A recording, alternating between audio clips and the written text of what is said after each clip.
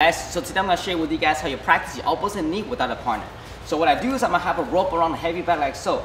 My hands are going to control the hand. Imagine someone's controlling my neck in a clinching position. So my hand can either be on the top, on the inside like so, or on top like that to kind of give it a face push. So from this same position, I'm going to control the arm like this. First I'm going to do is I pull this elbow down. Notice how my hand's here to control, and that's the first elbow. If my hand pull down this side, and I can elbow. Sometimes I'll control both the bicep like so, then there's a knee.